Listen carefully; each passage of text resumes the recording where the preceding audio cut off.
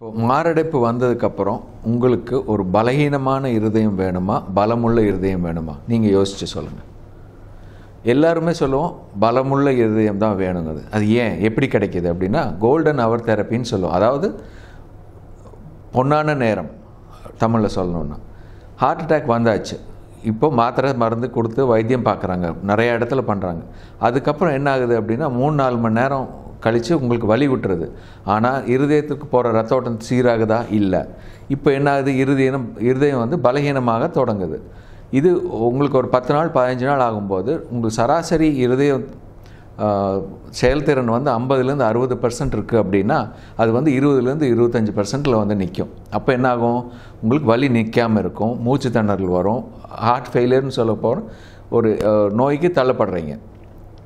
நான் என்ன சொல்கிறேன், உங்களுக்கு இருதயம் மாரடைப்பு வந்த உடனே 1 மணி நேரத்துக்குள்ளே ஒரு இருதய சிறப்பு சிகிச்சை நிபுணரை பார்த்து அதுக்குண்டான ஆஞ்சியோகிராம் டெஸ்ட்டுன்னு சொல்லுவோம், அது பண்ணி உடனடியாக ஆஞ்சியோபிளாஸ்டி அல்லது ஆஞ்சியோபிளாஸ்டி முடியாத கட்டத்தில் சர்ஜரி, அதாவது பைபாஸ் அறுவை சிகிச்சை, இது 2 பண்ணிட்டீங்கன்னா உங்களுக்கு பலகீனமற்ற இருதயம் கிடைக்காம பலமுள்ள இருதயத்தோடு எப்போவும் வாழ்நாள் பூரா இருக்கிறதுக்கான ஒரு வாய்ப்பு கிடைக்கும். பலமுள்ள இருதயத்தோடு உங்களோட வாழ்க்கையை சிறப்பாக அமைச்சுக்க என்னோட நல்வாழ்த்துக்கள்.